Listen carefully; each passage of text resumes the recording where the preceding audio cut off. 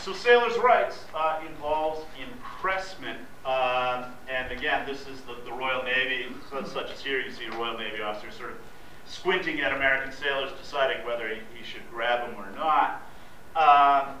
But in fact, it's often not a very civil process. This illustration would lead you to conclude that it's all very polite. It's not. The Americans fight back, and they're not happy to be impressed. There's a case of impressment up, down east on the Maine coast, where a British naval schooner seizes an American ship, and you know, the Royal Navy officer is telling these guys, okay, you're coming with us, and they're like, no, we're not. And they say, no, really, you are, and you get into this ridiculous farce where the American sailors are literally holding onto the mast like this, and they got their hands locked, and the Royal Navy sailors are, you know, yanking them off, and they do. They pull them away, you know, beat on them with the flats of their swords, and the Americans let go, and they haul them off to St. John, New Brunswick, and off into the Royal Navy they go. And again, this impacts locals. The most famous example is a fellow named John Nichols from Durham, just up the road here. He's not afloat when he's impressed. He's first mate on a vessel in Britain, and he's on shore, and a press gang seizes him. He says, wait, I've got paperwork. Stop. It's, you know, you can't do this. A, you're not supposed to do this to officers, and B, I'm an American citizen, and C, I've got papers that say you're not supposed to do this, and they ripped up the papers. We don't care. His captain and local business people came and appealed to the Royal Navy, all to no avail, and off he went into the Royal Navy and corresponded back and forth. I mean, he's deeply unhappy. He gets his father to send another set of documents that establish he's an American, and none of that works. And so he's in the Royal Navy in 1812 when war breaks out between the United States and Britain. Actually, what happens is Congress declares war on Britain, and there are about, the general number is thought to be about 10,000 American sailors are serving in the British Navy in 1812. So now they're serving in a navy that is fighting their own nation. And they're put in a very awkward spot. And in Nichols' case, if he's the right guy I'm thinking about, he goes to his captain and says, sir, I'm an American. I don't want to fight against my own nation. I am requesting to be made a prisoner of war as a matter of conscience.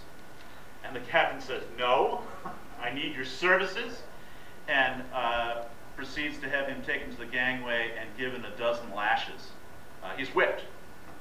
And Nichols is a stubborn fella, and he refuses. He says, no, really, I still want to be a prisoner of war. The next day, they go through the same performance, and then for a third day, they go through this performance for a total of 36 lashes. And at that point, the commander of this vessel says, fine, I don't want to see you again. Has him chucked into prison, and doesn't give him his clothes or uniforms, his seaman's bag or anything. Just, you're gone. You know, really didn't want to deal with this troublesome American anymore, and certainly wasn't going to make his life comfortable. There are other local examples. There's a great one from, and an important one from Cape Elizabeth, where an apprentice shipbuilder was sailing to New York City from Portland, and he was impressed. He wasn't even a sailor, and he was impressed by a well-known British frigate, HMS Guerriere, which will be an important one in the War of 1812, because USS Constitution will defeat it in battle rather handily. So he's seized, and the American public is outraged by this. They complained bitterly to the British, and the U.S. Navy, this is in 1810, if I recall correctly, is put on alert, and they begin scouring coastal waters looking for this British frigate, the Guerriere. They don't find it, but an American frigate does come across a British warship in the dark of night and ends up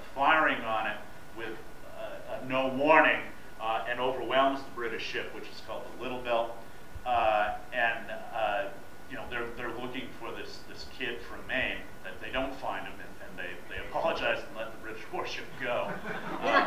The British aren't very happy about it, and that's all part of the downward spiral towards war in 1812. Now back home, here in Maine, there is a lot of political turmoil, as there is across the nation, and the issue is largely the ideals of this gentleman here, Thomas Jefferson, who is propounding a new kind of politics based on elevating the ordinary white man. He's not especially interested in liberating women, and empowering them and really pushing the nation towards democracy. This is deeply resented by the status quo and a political party that we like to call the Federalists, right? And the Federalists are strong in Maine in 1800, but they're losing power gradually. But there's a lot of bitterness in these politics. I think much worse than the politics you're seeing today. And the great example is in North Yarmouth. The local postmaster in North Yarmouth is a Jeffersonian. That's how you get to be postmaster, right? You're a political hack. He has a sloop down at a pier near his home in North Yarmouth, and one night a crowd of people, Federalists, who apparently not only don't like Jefferson, but they don't like the postmaster either, attack this sloop, and they cut all the lines so it drifts off almost. They forgot one. But the really alarming thing that they do is that they paint in black paint in several places, all over this schooner, Black Sal and Jefferson. Now, of course, Black Sal is Sally Hemings, who is Jefferson's mistress, right, at the time. I mean, this is, wow, you know, toxic stuff. You know, it's an attack on the postmaster and a political statement all at the same time. The postmaster's daughter hears the ruckus and throws up the window sash and sees people running away. There must have been something really bad going on in North Yarmouth, because a little bit later, actually I think a year and a half later, a brick comes flying through her window, and she gets very dangerously cut up by this, and her father puts an ad in the Portland newspapers with a $500 reward. $500 in 1810, leading to you know, the arrest of these characters, which doesn't seem to happen. I'm not sure exactly what the story was with this young woman. She never married and lived with her parents, as far as I can tell, her whole life. I'm not sure if she didn't have a disability or something. Boy, you know, ugly stuff in North Yarmouth. All right. The big prelude to war is another incident involving impressment back in 1807 called the Chesapeake incident. And what happened is an American frigate called the Chesapeake was sailing from Norfolk, Virginia towards the Mediterranean, and basically was intercepted by a Royal Navy vessel that was looking for deserters from the British Navy, who had then joined up in the American Navy. And they're there. I mean, the Chesapeake, there's no doubt that there were some British deserters on board this vessel, but the British warship fires without much warning into the American vessel repeatedly. The Americans were not prepared for this, and in fact, they only get one shot off back at the British when a midshipman, a junior officer, a youngster, right, a teenager, runs to the galley and with his bare hands picks up a live coal from the stove and runs to a cannon and uses that to touch off the cannon and fire it. And he probably mangles his hand pretty good in the process, but it's the only shot we were able to fire back. Gets him promoted from midshipman to lieutenant, by the way. He's the only one who comes out of this whole sorry affair doing well. This almost leads to war with Britain in 1807. And we're unhappy with the British at many levels. And this results in President Jefferson realizing that the United States, while we certainly had huge, huge problems with the British, we are also completely unprepared to fight this war. So his answer to that is, rather than declare war on Britain immediately, is to try to punish the British in a different way, which is a series of trade restrictions called the embargo, sometimes called Jefferson's embargo or the long embargo. It lasts from 1807 to 1809.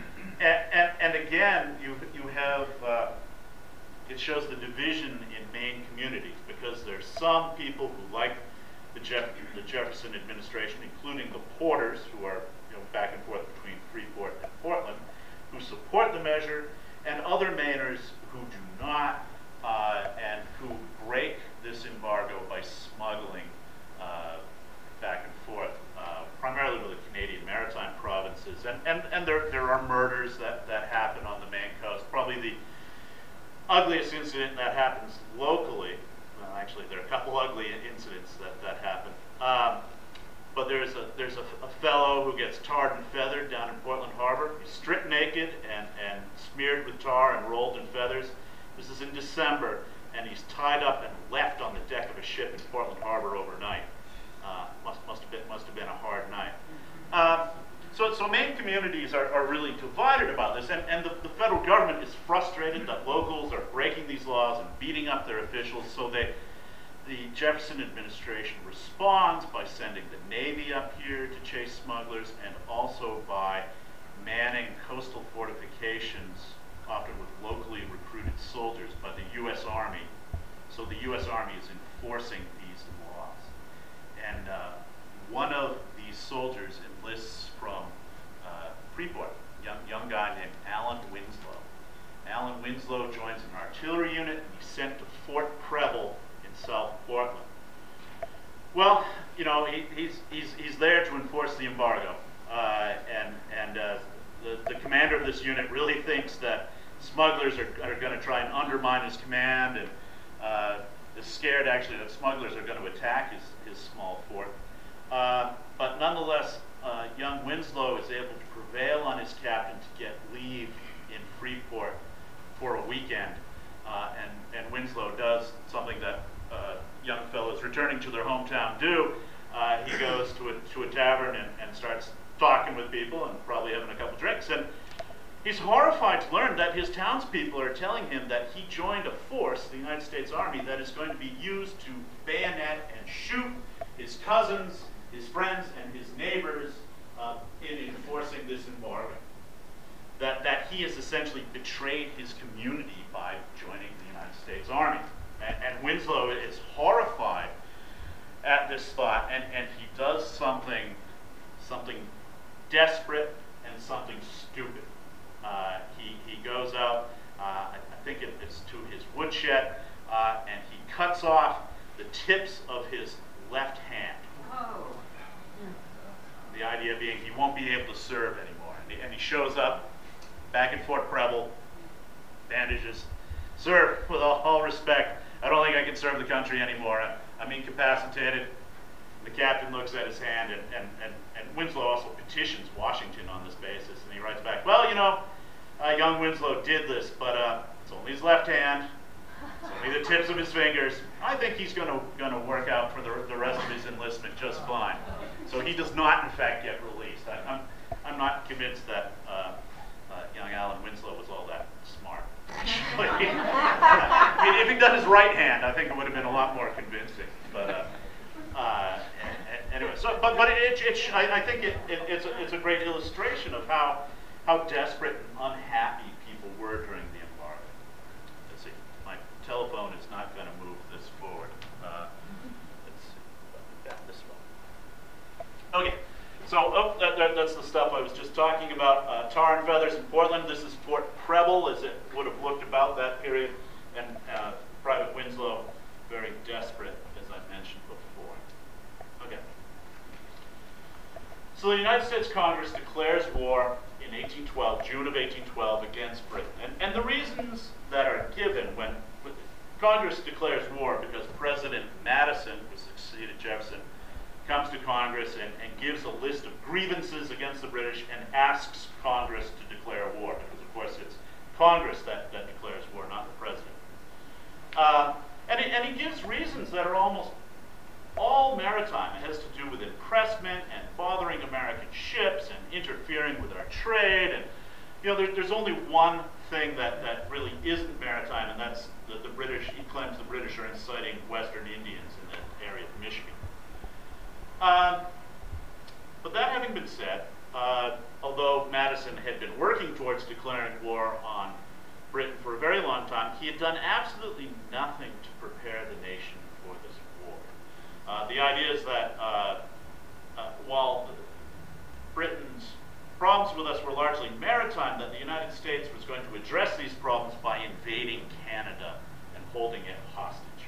And that we would just use militia to do that and be cheap and quick. So even though by the end of 1811, Madison knows there's going to be a war with Britain, he does nothing, literally does nothing to increase the size of the United States Navy. It's just a remarkable thought process that must have been going through his head, because he and Congress do not order any more ships to be built. They do not order the expansion of the Navy in any way, shape, or form, even though they are going up against the foremost naval power in the world. It's just inexplicable to me, very strange. Maine's response is divided, because Maine communities really were divided by these politics and these ideas. There are a lot of people who join up in the military, and there are a lot of people who don't and really resent the people who do.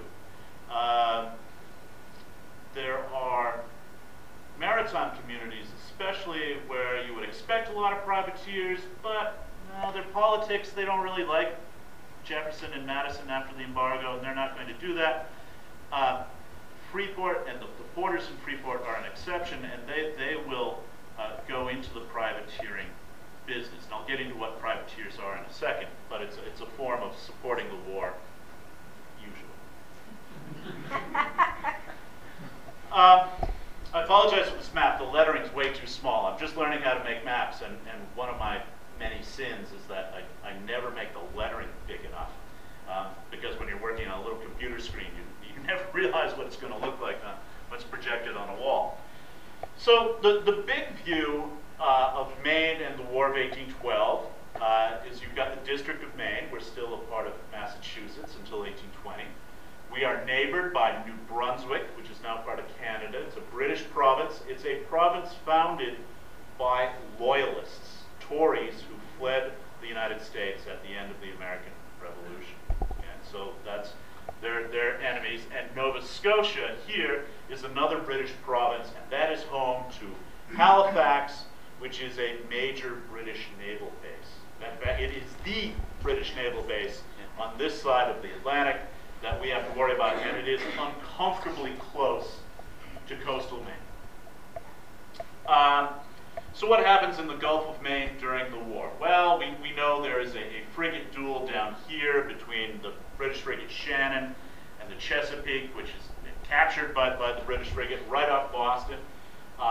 Here on the mid-coast, in September of 1813, there's a battle between an American brig, the Enterprise, and a British brig called the Boxer, in which the Americans win, and that vessel is brought into Portland Harbor. And then in the summer of 1814, things start to go very, very wrong in Maine.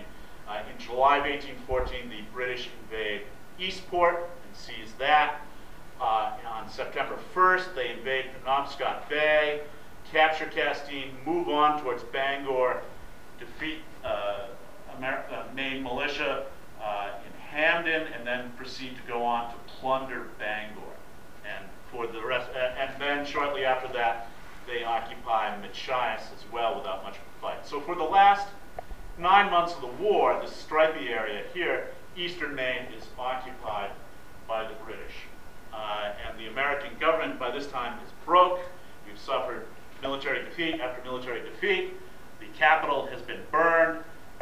We're not doing very well. Luckily, we do much better in the peace. So that's sort of my interpretation. I created this map, but I don't think it's very satisfactory, and I don't think it's very imaginative. So what I tried to do was create a different map that reflects a mariner's view of the theater of war in Maine waters. So I got rid of the borders and all that stuff, and sailors are going to look at this war in a fundamentally different way. They're not going to be so worried about where the border is and whatnot, but there is a maritime geography that they're going to take into consideration. And all these little sort of funny green blobs out here at sea, you know, most maps, the ocean is just blue, right? I don't think mariners in 1812 are looking at it that way, and one of the things they would see out at sea are fishing banks. And fishing banks are important for the war at sea because fishermen are neutral. Nobody harasses fishermen during the war. The understanding is that they're just honest people out there plying their trade, so you don't harass them. And fishermen, in return, for basically any unit, British or American, they don't care, any unit that comes by and asks questions, where are we? Can you give me our approximate location? Did a certain ship pass by recently? The fishermen will talk. They'll give you information. So fishing banks can be wonderful in this war because you can get information from the fishermen, and that's rare. Another part of the geography out here is fog. And this map has been designed to illustrate how foggy it is in July in the Gulf of Maine. And the answer is very. Okay? That if you're way out in the Atlantic, it's only foggy about 10% of the time.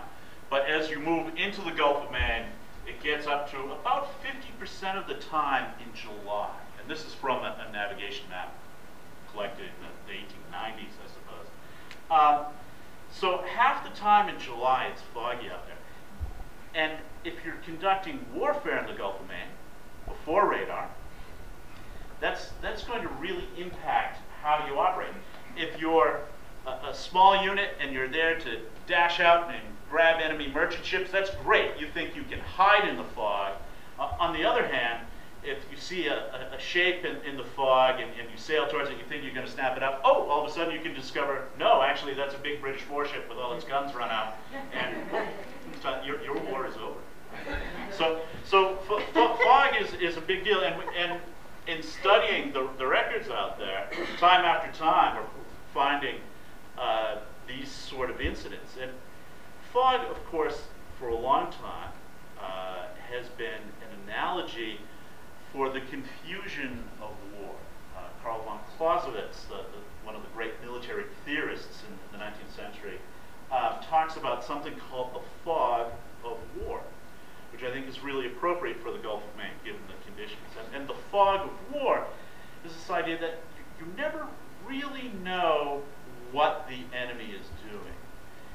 And for the timid or those who aren't really clear thinkers, you can befuddle yourself and allow yourself to think that, boy, the enemy, he's everywhere, or you just don't know. You can really get yourself worked up and confused about this. And certainly some people get befuddled and confused by this, and as a result aren't as aggressive as they should be.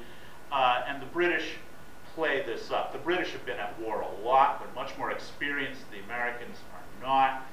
And so the British know that just a couple ships can really sow a lot of confusion along the New England coast. The Americans manipulate this to a certain extent too on the coast of Maine, but in a different way.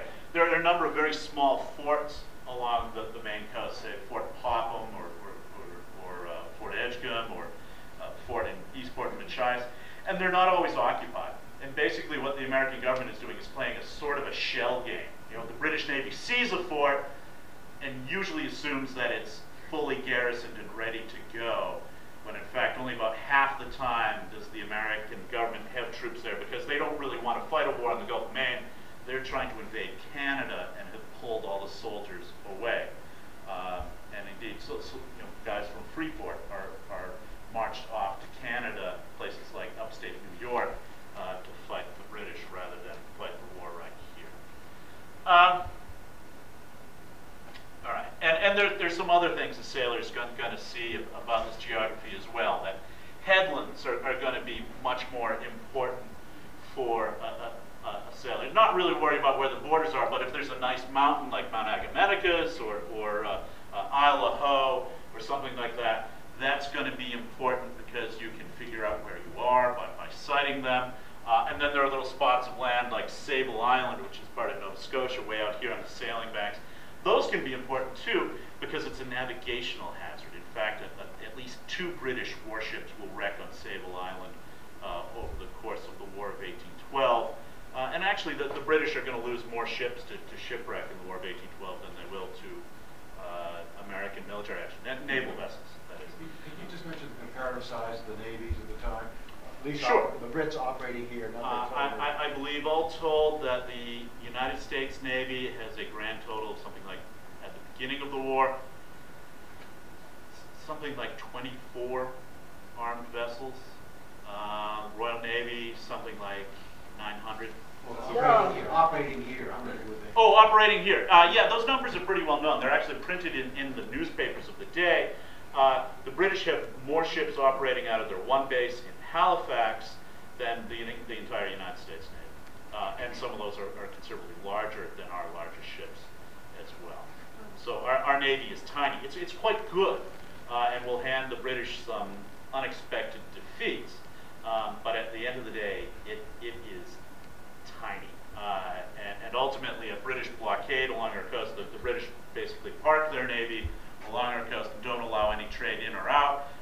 And as a result of those blockades, the American economy collapses. So that's important. The other geographic issue, to get back to these fishing banks, is that fishing banks can be great if the fishermen are out there and willing to give you information. But there's another element to these fishing banks in that they can be very perilous to navigate. And the tricky one is the one down here by my hometown there. It's called George's Bank. And George's Bank isn't fished much yet. They don't really start fishing on it until the 1820s because there's so many fish closer to home.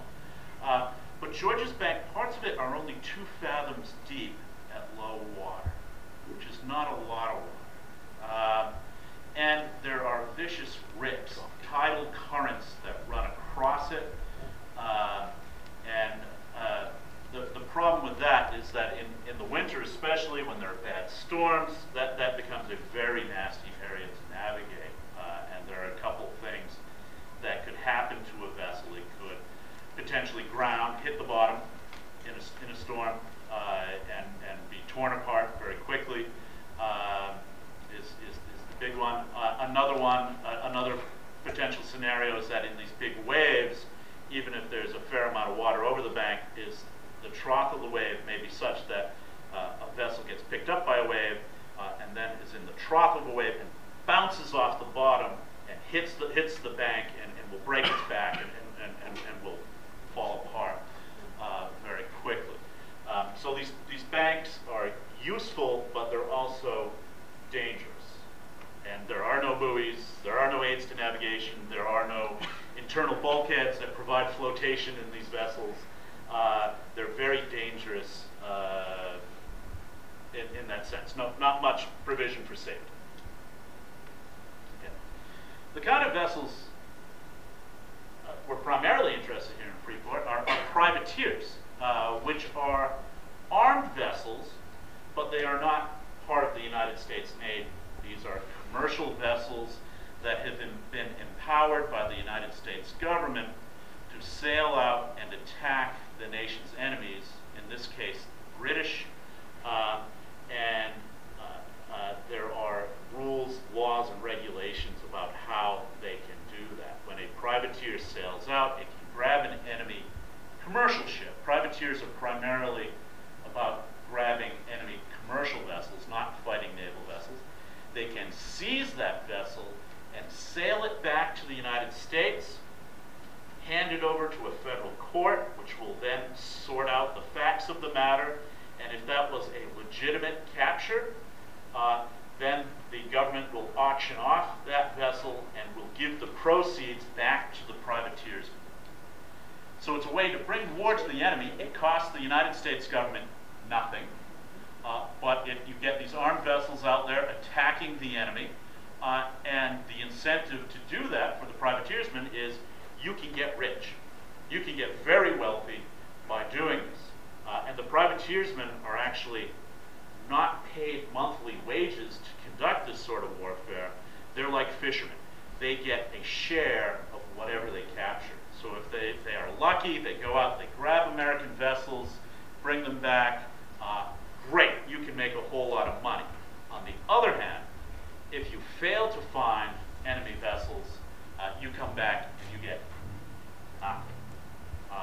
Worse yet, if you go out there and you get captured by the British, you're going to go to a British prison and spend the rest of the war there, which is not a very pleasant fate. So it's risky. It's risky, but it does have its charms. It's usually a fairly short engagement in which you could get a lot of money. The key to privateering is not the kind of vessel necessarily. There were rowboat privateers, especially here on the coast of Maine.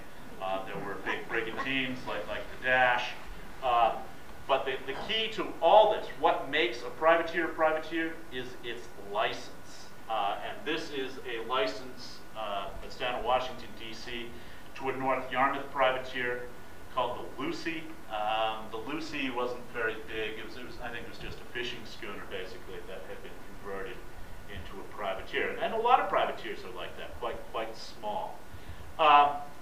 The commission or license for these privateersmen is signed by two people.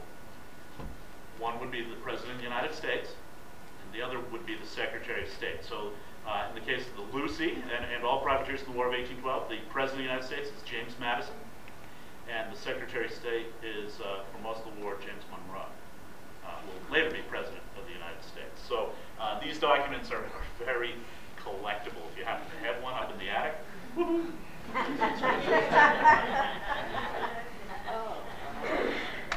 So, Maine sends out a lot of privateers.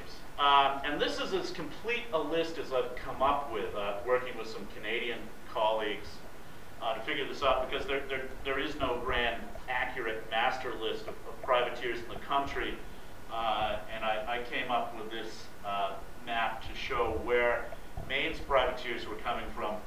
And of course, the big bruiser here is Portland produces 35 privateers during the War of 1812. And of course, Portland was, even then, the big city. That's where the capital is, and that's where the office that issues these licenses is based. That's a guy called a customs collector issues these. And so the Dash would be amongst these. And this number is a little funny. It doesn't represent 35 different ships. It represents 35 commissions. So the Dash had multiple commissions because it went out multiple times. So that's not the number of hulls. North Yarmouth sends out 3. They're quite small. And there's one, I think that's the Drinkwater family. It tends to dominate North Yarmouth political affairs. But there are a lot of Maine ports that do send these out. The biggest, of course, from Portland. All of the ones east of the Penobscot River are really small. One of the smallest one I've found so far is one from Eastport, and that was only 2 tons burden. Okay, so you're talking about a rowboat that was about 24 feet long. What would they enter? Well, if you could nip out and grab somebody if you're clever, or it's some people abuse these commissions and become privateersmen not to bring war to the enemy, but to engage in a form of smuggling where essentially they capture a British ship by appointment. It's what's called a sham capture, and it's all prearranged. Well, how much commercial traffic was there off the coast? Because obviously England wasn't selling us anything, or we weren't buying anything from them. No, but here's how it works. St. John, New Brunswick, up here. New Brunswick is a British province, as is Nova Scotia. Those guys are very willing to import British stuff, which the American market wants badly, right? They can do that entirely legally. Then the trick is, think about basic laws of supply and demand. Well, the American Republic is quite a large market, and it's got a huge thirst for British manufactured goods, things like cloth and hardware and other materials.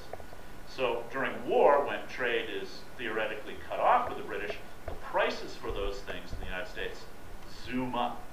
So there's all sorts of incentive to smuggle across the border and engage in trade with the enemy, which is, could be construed as treason, at which point it could be, it can become very ugly. And there's a lot of hanky-panky with these privateers. We'll get into some more of that later on. Maine has a lot of privateers. This is a much bigger number than I ever expected to find. They're not talked about a whole lot, with some exceptions like the Dash out of Freeport, or the Young Turk that's built in Wiscasset, and one or two others. But those are the bigger ones. And they, oh dear, I should have changed that lettering. The Dash is one of the bigger ones, and built here in Freeport, and probably some of you have seen this model in the library here. It's called the Hawk's Nest model, and it displays the lines of the Dash, and is a very early example of a model used to build a hull here in Maine, because most ships built in Maine were built without plans. They're built out in the open air, and they're built on what I call a by guess or by God method, where they sort of line up the frames, and it's not a scientific process. And what this means is that a lot of Maine ships, the hull is differently shaped on the port side than it is on the starboard side. So it will those vessels had different sailing qualities, entirely different sailing qualities, depending on what tack you are on. So, not a problem with the Dash. It is planned out. It's the earliest example I know of in Maine of this sort of thing being done. I can't remember which the next slide is. That's sort of my take of this is a Coast Guard illustration, but I think that's, to me, looks a lot, I think, what the Dash would have looked like. And it's actually pretty similar to some of the representations here I've seen at the Society. What I notice about the Dash is it is, purpose built for speed and to carry armament, and that makes it different from most Maine vessels, which are built to carry a lot of stuff. They weren't so concerned about speed, but they were interested in cargo carrying capacity. Whereas Dash is taking some cues from Mid-Atlantic and Chesapeake shipbuilders who are beginning to build very fast schooners called Baltimore Clippers. And these vessels are they're fast without doubt, but they've got their drawbacks as well. You can see I suspect Dash was a pretty wet vessel up forward. It is has very fine lines and carries a lot of sail area, so it is a dangerous vessel to sail. That would be very prone to capsizing, and this in fact is the case for a number of War of 1812 privateers that sail out and simply disappear. And the Dash is just one of these. There are many others. Now it's interesting, if you fast forward to the 20th century, in the 1980s, the city of Baltimore is very proud of these Baltimore Clippers and builds a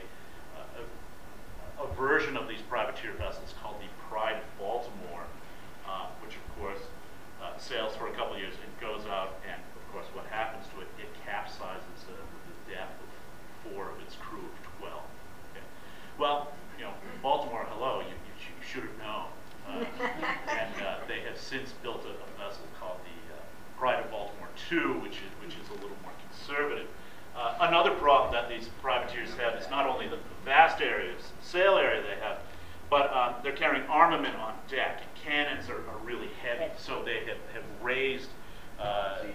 Yeah, CG. There you go. Moment arm and all that stuff.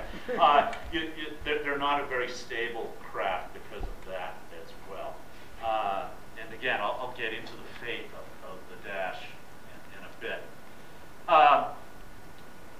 The Dash, however, its early cruises are not about taking the war to the enemy so much.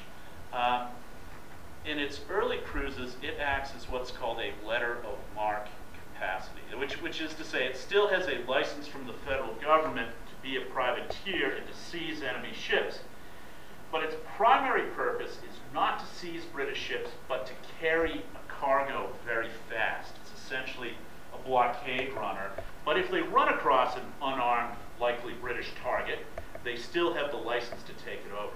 And the place where they're going to is from Portland to down here to what's now the Dominican Republic, and they're trading down there for West India goods. And it does 2 voyages down there to the island of Hispaniola.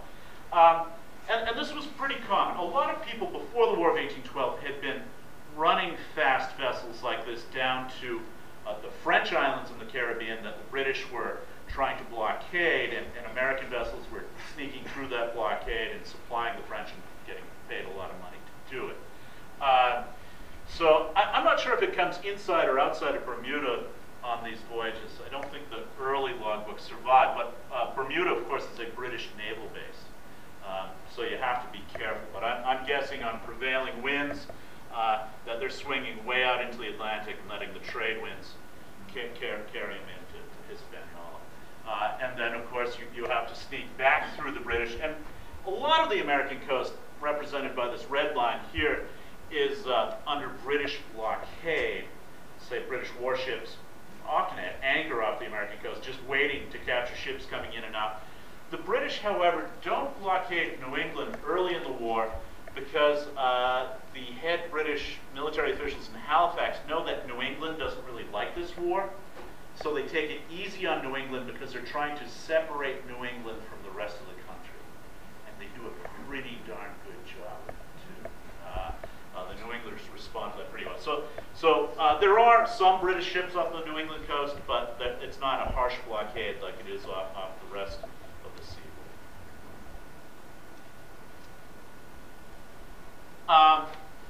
The career of the Dash is well known, and it's well represented here in the Historical Society and in the library, so I'm not going to go through it blow by blow. But I do think it's worth mentioning the last and final cruise of the Dash, which is in the very last days of the war.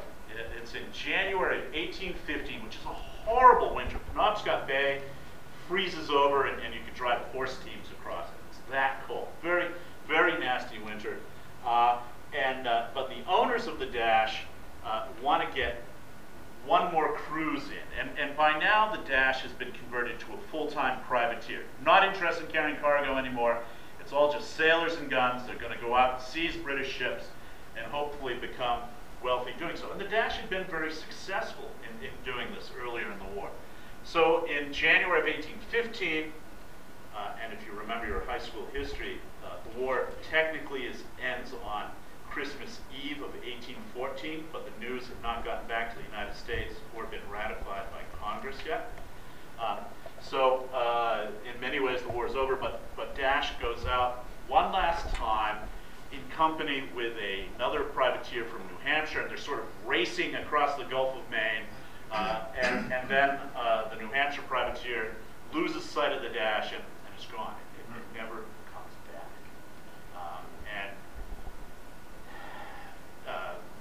This is one of the Porter boys here from Freeport. This is the guy in command. His brothers, or older brothers, are the owners, and they're hoping for months, and they're writing for months. Oh, gee, just waiting for the ship to come back, and it never does. And we'll never really know what happened to the Dash, but I've got some ideas, and those ideas involve the way the Dash was designed to be a very fast vessel and one with too much sail area and not enough attention paid to stability. And the fact that it goes out to George's Bank, that area that is very dangerous to navigate, especially in a winter as nasty as the winter of 1815. I suspect it may have bounced off the bottom, or it may have just simply capsized in a storm, which was the outlet. Now, what I think is interesting about the loss of the dash in this area is that in almost exactly the same area, in a vessel that is very close to what the dashes was, a vessel called the Rolla, another privateer that had been built in Baltimore, but had been captured by the British and was now operating as a Canadian privateer out of the port of Liverpool, Nova Scotia, was operating in the area of George's Bank at exactly the same time. It had been up here in Nantucket Sound and had captured a vessel, and it was sailing back to Nova Scotia at the end of January, about the same time, and it too disappeared with all hands, thereby widowing 44 women in Liverpool, Nova Scotia, and making orphans of over 80 children. Okay? Daddy's gone. He's not coming back. But you don't know that. This is the thing. I mean, there is no funeral. There is no corpse. It is just gone. They sailed out and they never came back. And I don't know how many widows and orphans were here in Freeport and Portland, but it's a number of them, and we know something about some of these widow ladies as well. Same area, same design. That these Chesapeake influenced clippers simply had no business being out in the Gulf of Maine in January of 1815 or January of any year, because they were essentially a flawed design.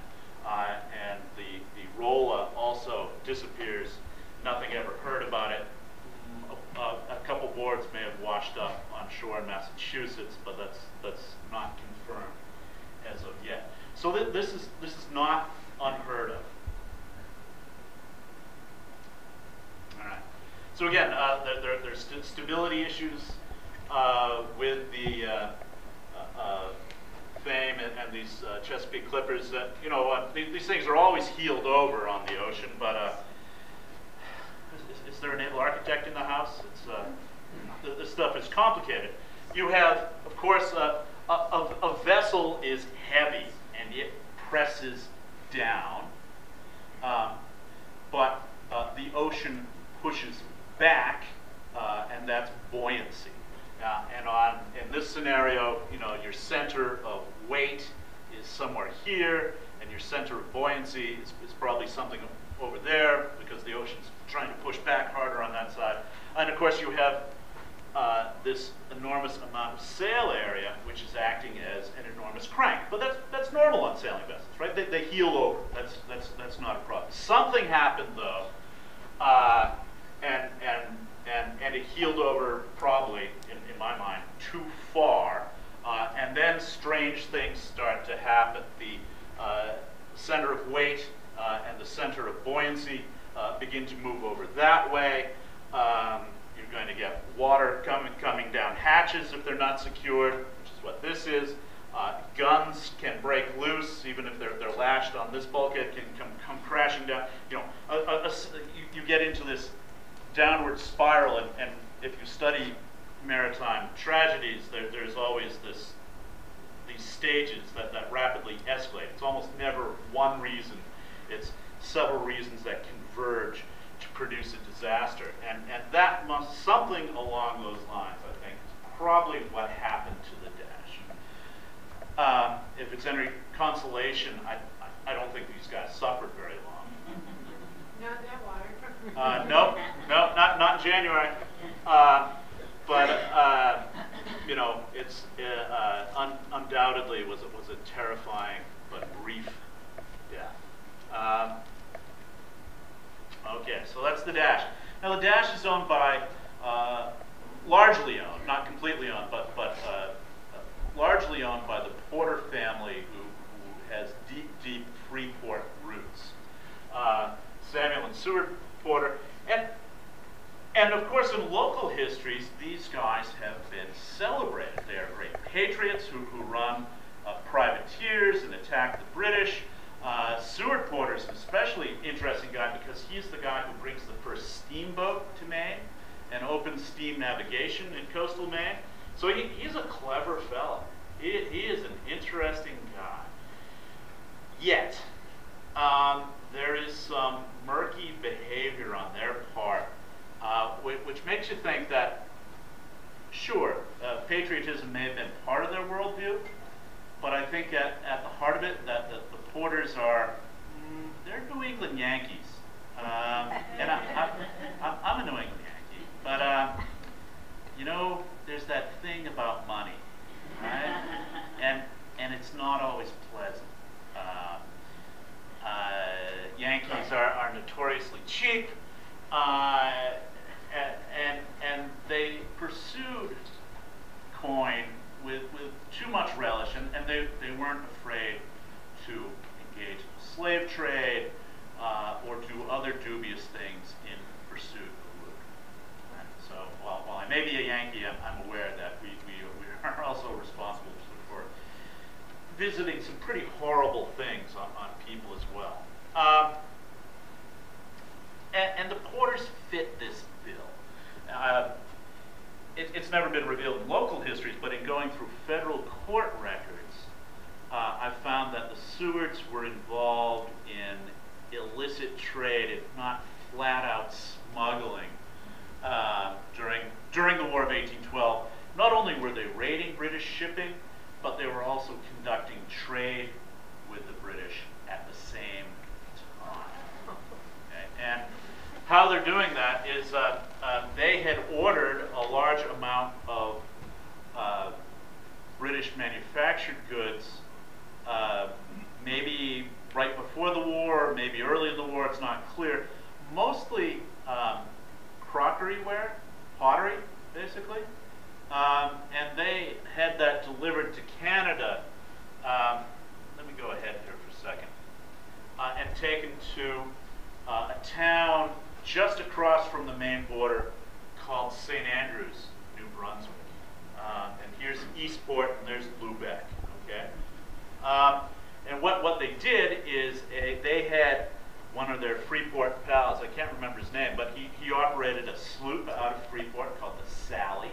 I could find the man's name if you're interested.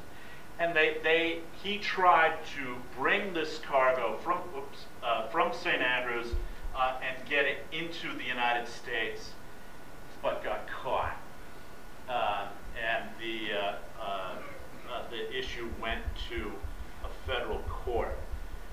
Now, it isn't clear to me yet whether the Porters actually were just victims of circumstance, that they ordered this cargo before the war breaks out, and uh-oh, they've got all this stuff on the wrong side of the border, and they're out a lot of money. The Porters took some pretty big financial hits during the war, and in fact, it's the privateer dash that really keeps them afloat during the war. So that they're broke. So there is some thought that they actually purposely turned themselves in to the federal government, sort of threw themselves on the mercy of the court. We're really just trying to reclaim this property that was caught on the wrong side of the border. But they do pay a big fine, and I'm not sure how the rest of the story plays out, mostly because I'm not actually very good at figuring out the legalese stuff. You know, it's a lot of paperwork, but it's, you know, legal jargon. Then there's some even more disturbing stuff. The Porters own a ship called the Baltic, and this ship is captured by the British with a cargo down towards the Caribbean. The British let it go, though. The British let it go because the Baltic had what is called a Sidmouth license. That is, that the Porter family had actually purchased a license from the British that allowed American ships to conduct trade with Britain and would protect them from capture. And so what this means is that the Porters had to purchase this document from the British. The British didn't hand these out for So again, we have at least 2 instances of the porters conducting trade with the enemy during the War of 1812. And again, and this is not from American records. This is actually from the British Vice Admiralty Court records in Halifax, Nova Scotia.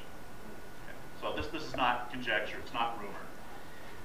It's the legal facts. And then there's a really weird letter that I found in Nova Scotia. And I think I'll show it to you because it really confuses me, and I'm not sure exactly how to interpret it. So maybe you can interpret it for me.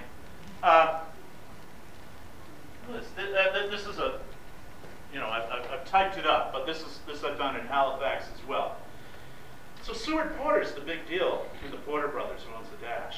This is a letter from him to the British Admiral in charge of the Royal Navy in all North American waters, and to the Lieutenant Governor of Nova Scotia, an Army General named Sherbrooke. So here you have this letter where Seward Porter is writing to the enemy in Halifax. And he's being very polite. I'd say he's almost being obsequious. I mean, he's got all the titles, right? I mean, he's being super, super polite. He's claiming to be from Boston. I'm not sure why.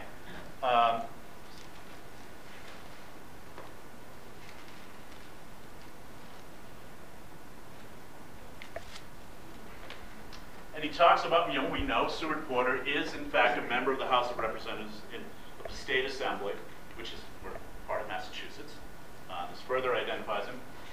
And, he's saying, I'm a rich guy. I'm an important business guy. I've got extensive mercantile transactions in various branches of the West India and European trade. We already know that. That's true about Seward Porter. But this war with Great Britain has interfered. But that the said state of Massachusetts was decidedly averse to the war, right? But we Yankees, we're not interested in this war. This is Madison and Jefferson and those cats. We don't want the war. But all these merchants in Massachusetts want to do is conduct trade, and they want to continue this trade. But they're worried that the American federal government, or general government, is interfering with trade, for example, by arresting people who have bought British licenses to conduct trade. We know Porter has been doing because of the Baltic.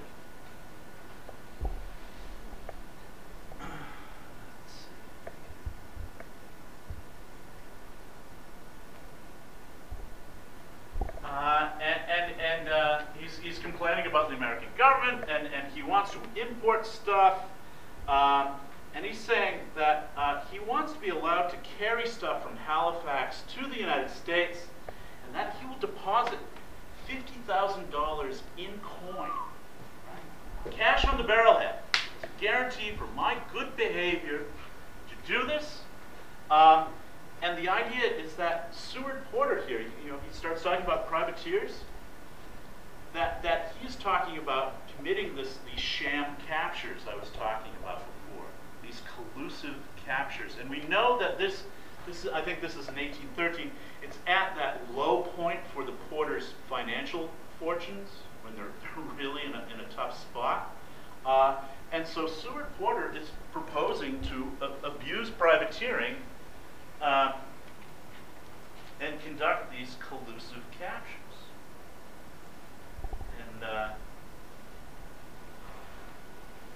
And not only is he going to do that, but in return, he's also going to bring food to the British. And food is always in low supply in Nova Scotia. The British have a hard time feeding their troops and sailors. Look, but Seward Porter is saying, I'm going to bring you flour, beef, and pork.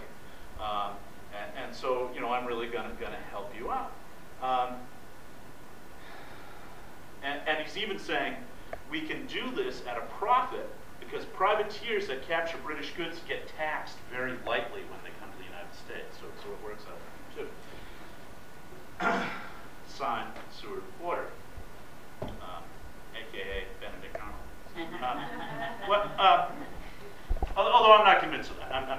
much too harsh on Seward Porter.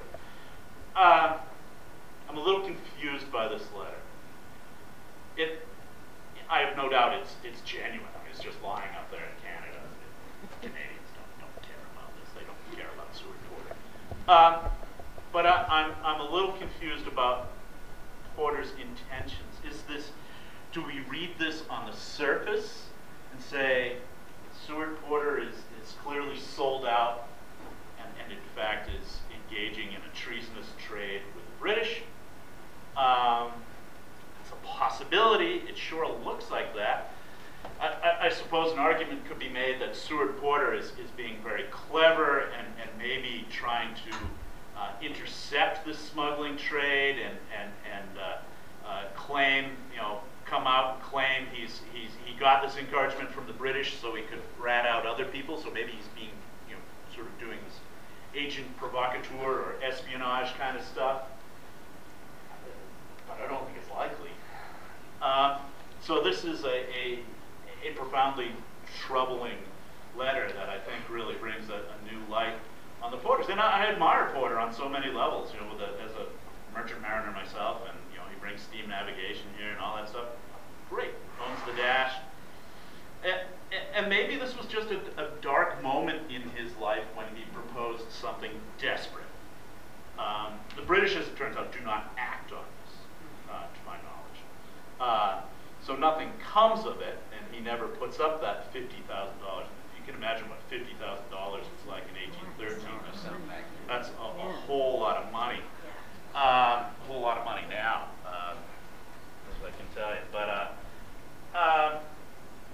so troubling stuff, and I hope that letter alone has made this talk worthwhile. So at least, I think as a historian, it's important to celebrate the past, but I think it's also important to question and push back a little bit and think hard about things and what was going on there. So there's Seward's damning letter in 1813. Here's another funny thing about the Sewards and being cheap Yankees. They got sued by the Dash's crew. You don't hear this much either. This didn't make it into the local histories either. What the Porters did was, and I don't think this had anything to do with illicit trade or anything. I think the Porters were cheap. They were cheap Yankees. And instead of paying their crew in shares, as most privateers did, they did something that was unconventional. They paid the monthly wages. And then when the Dash captured enemy ships, those guys who were getting paid monthly wages didn't get a share of the proceeds.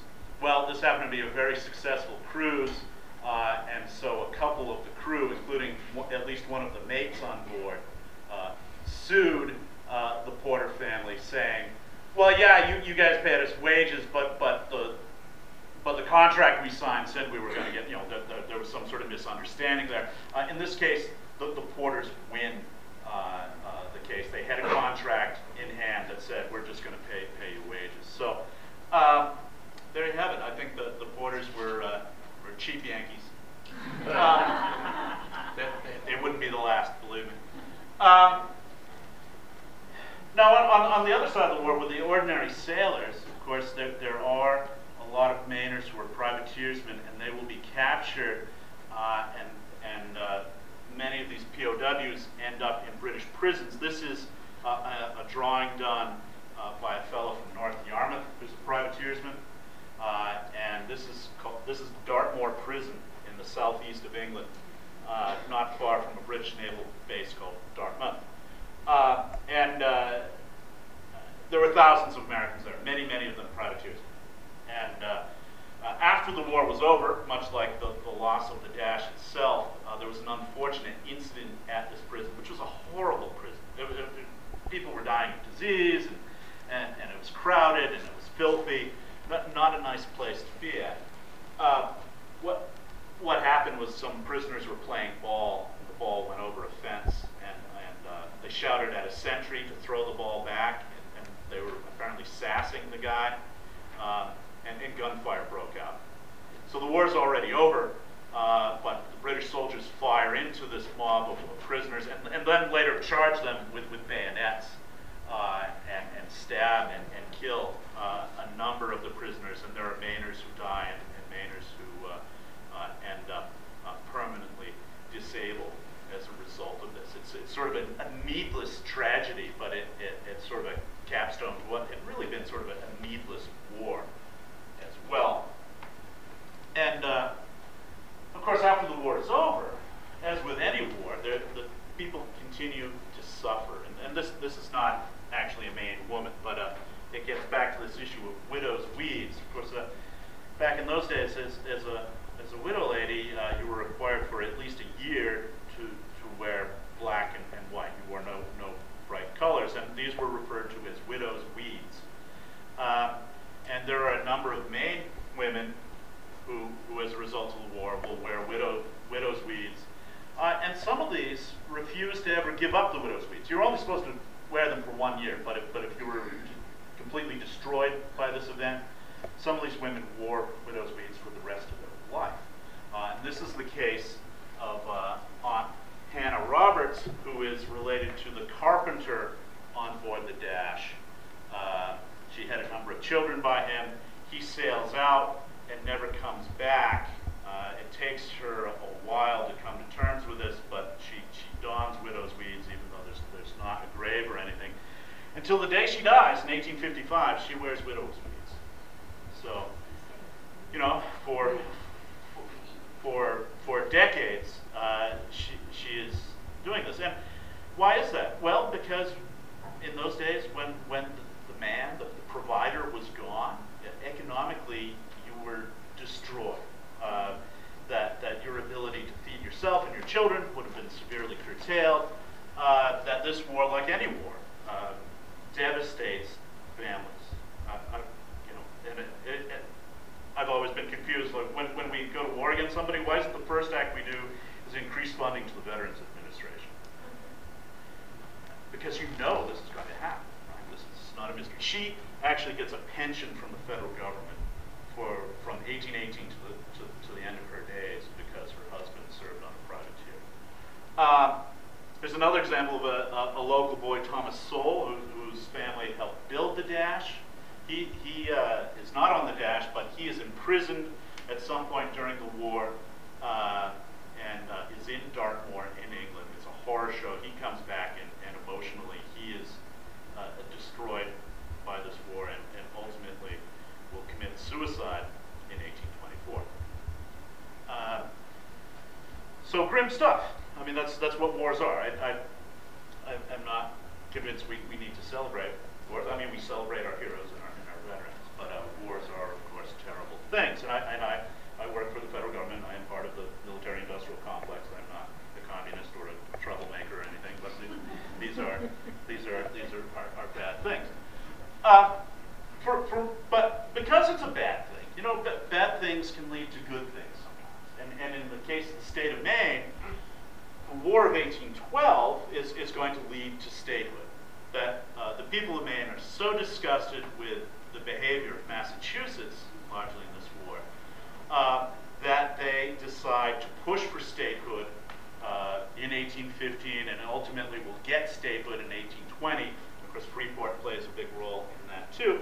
And it's really the maritime communities that make the difference. That's where the population was, and William King, who will be the first governor of Maine, manages to manipulate some maritime laws that make it good for Maine to separate from Massachusetts. So the War of 1812 is often referred to as the catalyst for statehood for Maine. So I think that's a good thing, unless you all think you should still live in Massachusetts.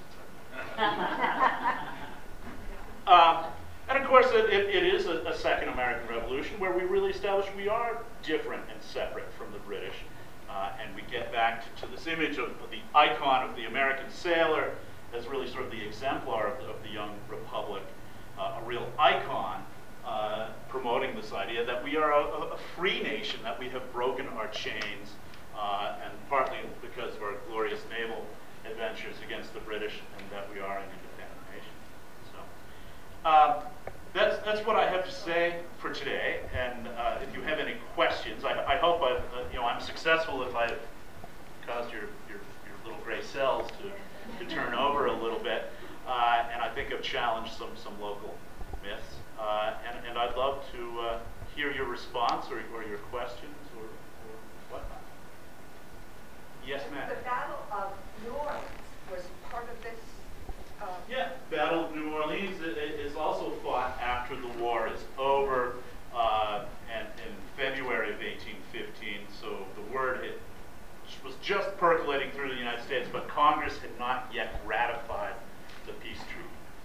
There is a memorial for somebody that was killed from Pownell. It's up in the woods at that funny little graveyard. I was over there and somebody took me to take a look. And so just an obelisk with the guy's name on it and so on. So. And he died at New Orleans? Or just in the war in general? I think it was New Orleans. No kidding. Oh, I haven't heard a lot about Mainers down there. I mean, it's a long way from Maine. But there was a naval component to that battle too. That not a lot of. I bet you it was a sail. But maybe not. Yes, sir, with a beard. Not so much a question as a comment from my grandfather. Your business about the cold and the lack of, if the dash went down, didn't last long. Yeah. He refused to learn to swim. And he told me why, because he'd been on the Grand Banks as a young person. And if you could swim, it took you longer to die, and it was a lot more difficult. That's what I heard as a kid growing up on Cape Cod. Because we had fishermen out of Chatham never learned to swim for exactly the same reason. You're just going to die tired. People go out today to go, lobstering, and they don't know how to swim. Sure, no. And It's the way. it's a very pragmatic attitude, and it's a recognition that isn't always there, and I think that nature is just this truly awesome force that sometimes there's no point in struggling. Exactly. I enjoyed your lecture very much, thank you. Yes. My family lived in Eastport during the British occupation, and two young boys in my family were abducted, 12 and 13 years old, and sent to Dartmoor. And I'm always wondered what happened to them after the war. Do you know if Americans after the war were? I might, and Eastport's one of my favorite places in the world, and I wrote my first book about Eastport during the War of 1812, and I have a database, and it's on this computer, so maybe after the questions I could try and look their names up. Do you have a family name? Leighton. Oh boy, what a lot of Laytons up there. I'd love to talk more. Yes, sir. Where the sailors from the Dash were suing the porters, was it that at a courthouse somewhere around here? It must have started out in the federal district court, but it actually goes all the way up to the United States Supreme Court. Wow. So and it takes years. So and you can actually in Google Books you can find that. Yeah, it's there. Yes.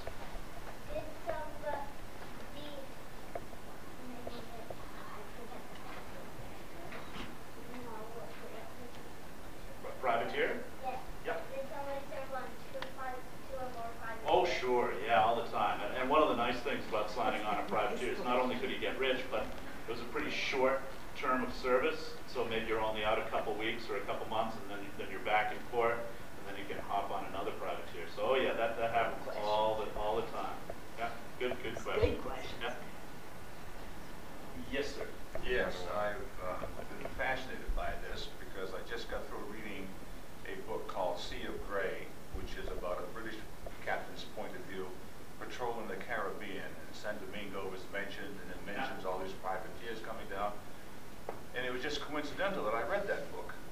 Then I picked up another book in a book sale by F. Van Wyck Mason, written in 1940. It's called Stars on the Sea.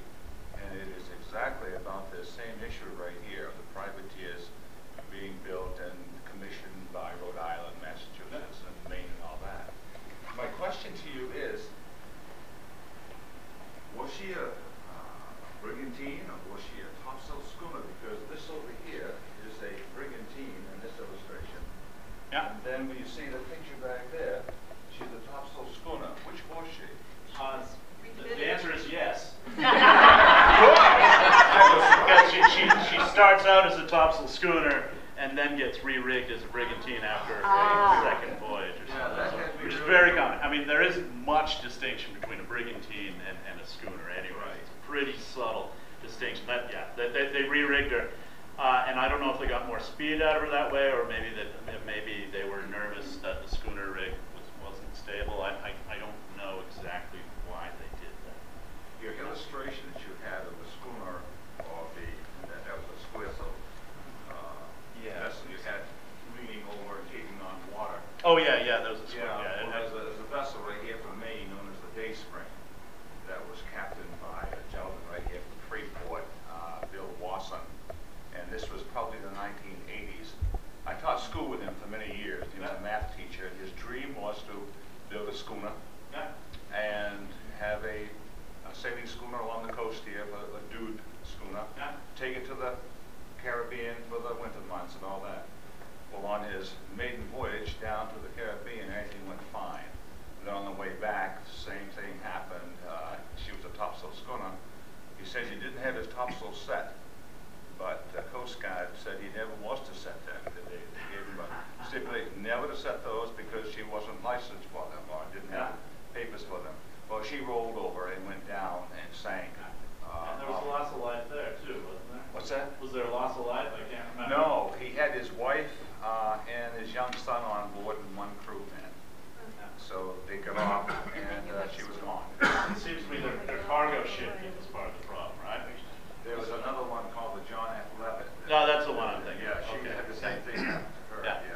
Yeah. So it's a tricky business. It's not easy. I mean, not a lot of people realize there's I can think of one gentleman who know, but there used to be a real art to packing cargo on ships so that it didn't shift and move. And with containerization, that's by and large gone, not complete. Yes, sir.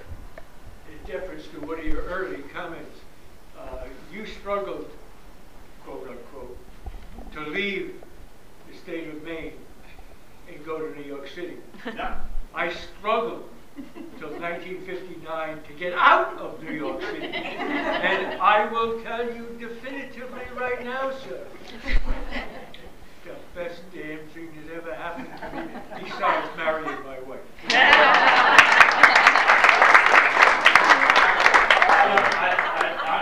Amen, brother. I am trying. You know, New York is a wonderful place, but I will just never quite be a New Yorker. Go south. Please, go south. Yes, ma'am. Before I met him, actually, I have been to football games at Kings Point. Oh, yeah. I lived in Bayside in Queens on the North Shore. Oh, sure. Yeah, I live in Flushing now. Oh, yeah. That was the rival high school to us. Yeah, Flushing. In fact, we went to high school for 3 years and never knew each other. Yeah. We've got a Kings Pointer right here. Oh, God! 1950. So, are there any other questions? I just wanted to say hi from the Edgecombe contingent. Bruce Cameron, Joanna Cameron, and Bette Dean, whose husband was Nick Dean, another American historian. Yeah. Would like you to meet them. I didn't write these change your hair and stuff. Yeah. Well, you see, we're selling your book, so. Yeah. Yeah. You should acknowledge it. It's a good one. Well, I wrote it, but it was to benefit Fort Edgecombe, so. Any, you know, if you have questions, come up and ask me. I hardly ever bite. Thanks for your great